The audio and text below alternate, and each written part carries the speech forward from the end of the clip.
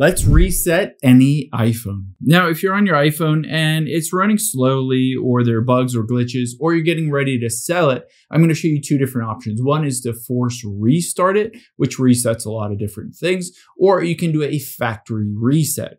The first one, a force restart. You can do that by pressing the volume up, pressing the volume down, and then holding that side button until you see that Apple logo. So I'll walk you through it. So volume up, volume down, and then press and hold.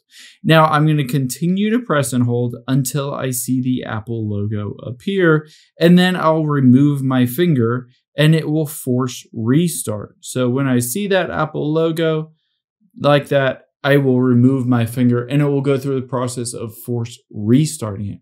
Next, let's do a factory reset on your phone. The first thing that we will do is make sure it's been backed up recently. So I would recommend getting into your iCloud settings and the backup and make sure it was backed up recently. And you might want to hit backup now just in case.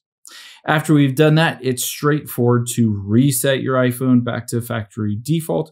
All we need to do is get to transfer or reset.